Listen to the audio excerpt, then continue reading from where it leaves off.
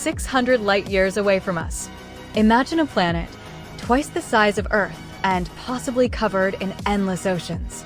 This is Kepler-22b, a mysterious world that could hold life.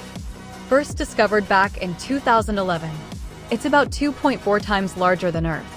This exoplanet is located in the constellation Cygnus that orbits within the habitable zone of its star, meaning the perfect range where liquid water could exist.